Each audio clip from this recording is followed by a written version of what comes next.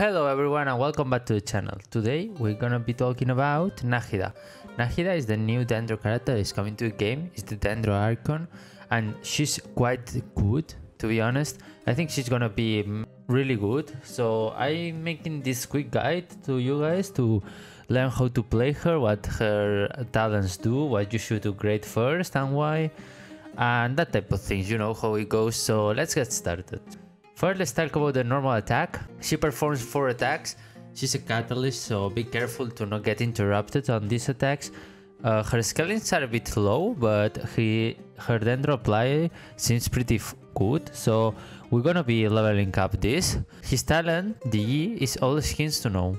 If you tap it, you will deal dendro damage and mark opponents. If you hold, you enter on aim mode, and you can select a limited number of opponents within the limited area. During this time, Nahida resistance to interaction will be increased, which is really important because we will be getting fought by enemies. When releasing it, the skill deals dendro damage and marks with the seed of Sancna. I don't know how to pronounce that, I'm sorry. Okay, so if you make any elemental reactions, related to dendro, you will make more damage to the enemies. You will deal damage to the enemies connected with the passive. So, for example, let's say that you mark 3 enemies. If you do an elemental reaction with dendro like Hyper Bloom on one, you will still do the damage on the other 2 enemies. So this is really important because for Hyper Bloom teams, you will deal a lot of damage that was only single target to multi-target enemies that you mark it with your E. Her ultimate gives bonus to us depending on how many characters we have on certain elements. For example, for Pyro we get damage increase 25.3%, 37.9% of damage increase. On Electro we'll get a cooldown reduction of the purification trigger interval from her E. So if you got one character is 0.42 and 2 characters 0.63. And if you have 2 Hydros, which is the team that you will get on Nilo probably, you will get a duration extension of her E 5.68 seconds or 8.53 seconds with 1 and 2 characters respectively. This is important because extending the duration makes your blooms hit on more area, because they will be hitting more enemies only with their reactions and the passive. Her passive talents are Compulsion of Illuminate. When realizing the Illusor's Earth, her ultimate, your active character will gain a 25% of elemental mastery, and you can gain a maximum of 250 elemental mastery. The Awakening of Elusiated, hope I pronounced that good, is where from each point of Nahida elemental mastery, you will gain a 0.1 bonus damage and 0.03 crit rate to your E, and a maximum of 80% and 24% respectively can be gained this manner. And finally, on all things meditated, Nahida can use all skins to know to interact with some harvested items within a fixed AoE. And this skill can have multiple uses like getting materials or interacting with certain characters that we will be seeing on the game. As always, I told you, for the constellation part, I think it's not important to spend money on the game. It's not a really hard game to spend thousands of money, so I kindly think that it's not worth it for you. But if you want to spend money, I'm gonna do the constellation review a little bit. First one is that you add one number to the count of the ultimate. So let's see, for example, you don't have Pyros or Electros or Hydros, then this constellation gives you like one of them. It gives you 1 Pyro, 1 Electro and 1 Hydro, so you'll need 1 less to activate the huge buff. I think I explained that okay. If not, feel free to ask it on the comments. I will try to answer you better. And the Cis2 is more damage on Bloom, Hyper Bloom, Burgeon reactions, and Quicken Aggravate decreases a lot more the defense. It gives a lot of damage. The C3 is a level increase for her E, and the Stem of Manifest, the C4, will increase elemental mastery when there are a lot of opponents.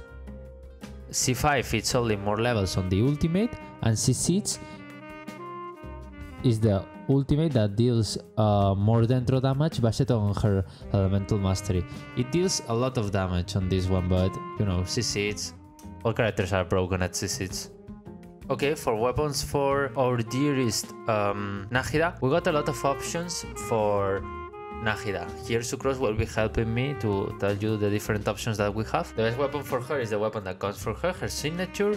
The second best for me is Kagura's Variety, because it's super strong, and if you play Nahida on field, which you probably will, you will get a lot of buffs from this, and it's really easy to trigger. Second options that we have, Sacrificial Fragments is really good because it gives you Elemental Mastery. Elemental Mastery is really good on Nahida.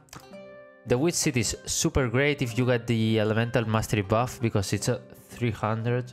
It's better than this, but only if you get the Elemental Mastery buff, which is kind of meh. Mappa Mare is good, it's a free-to-play option that you can play, it's decent. Solar Peril is okay, I think it will be okay with her, but I don't think it will be that good. Other options that we have, this weapon is bad because it gives you energy recharge. You don't really need energy recharge on her, so I don't highly recommend it. Lost Pride of the Sacred, it's okay. Don't play the Dognut, please. Memory of the Dust, it's not good on her. Okay.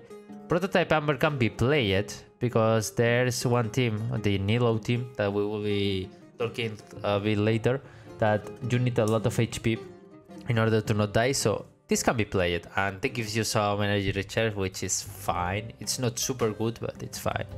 Favonius Codex is the same. I don't really like energy recharge, it's useless on her. You will probably get your ultimate back every rotation, but it's okay because it gives you particles to all of the teammates.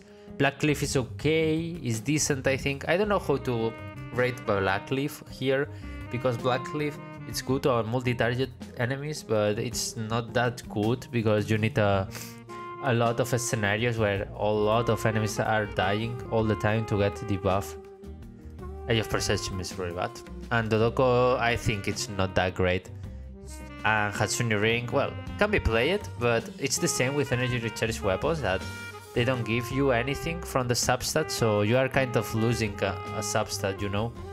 But that's all. I think the best weapons are Kagura's, her main weapon that will come with her.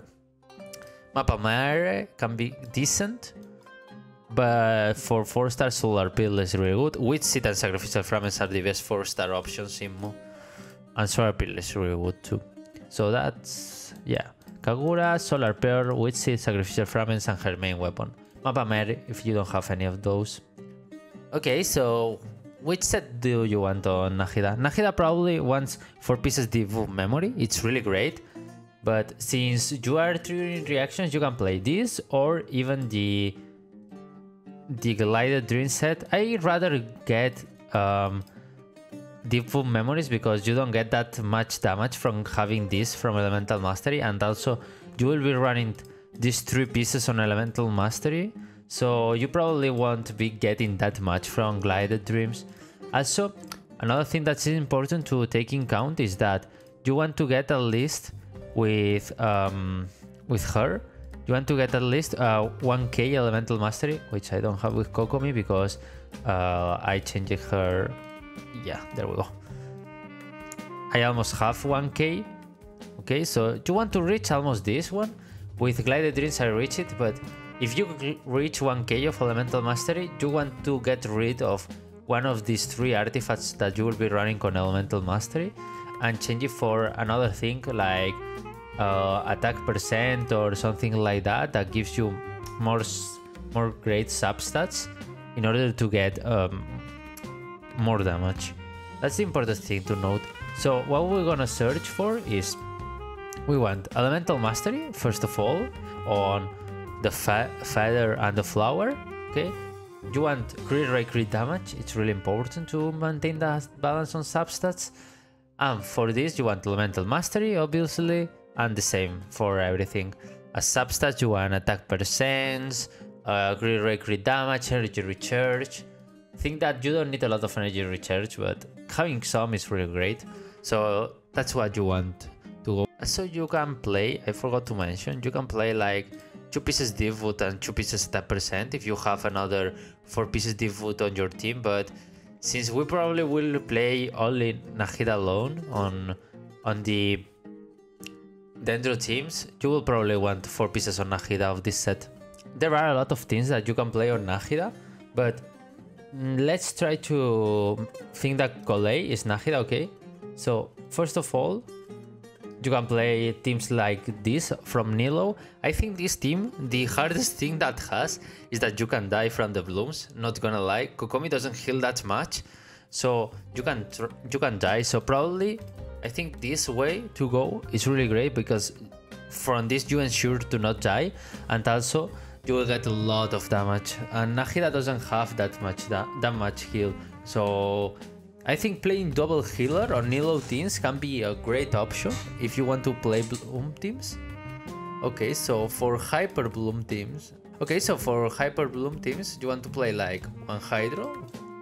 You can play, for example, Jalan, Raiden Shogun. This will be Nahida, and you can play like, I don't know, a Shielder or a Chinkyu in order to have more damage. It depends on your playstyle, but this will be another important team on Nahida. Nahida Hyper Bloom is really strong. You can deal a lot of damage. You can play this team, for example. If you don't feel comfortable not going with one healer, you can change Jelan or Chinkyu for another healer like Kokomi. For example, where is Kokomi? Kokomi or Barbara, which you probably have. If you don't feel comfortable going for healer, well, right, go to book it there. So this is the team that I will play personally on Hyper Bloom. Remember that Golei is our Nahida. You can also play a team like this where you make aggravate teams. So this team is really strong because you make aggravate and hyper blooms. It's really great. You focus more on aggravate, so that's decent. For me, I think this team will be really good. Also, you can change this, for example, and give like Dendro Traveler or something like that, so you go full aggravate team. Or even you can put here Kazuha or Sucrose, you know, so you can hold all the teams and do a lot of aggravate reactions. That's the point of this type of teams. I'd rather get Sucrose for this team because it doesn't take that much time on field. I think it's really strong. Also, you can play Guardian teams, which looks like this with Chinkyu, the Dendro Archon, the Nahida, Fischl, and let's say, for example, Toma. Maybe you can change even Fischl for another Hydro like Yelan or Kokomi to get heals, but this type of team can work too.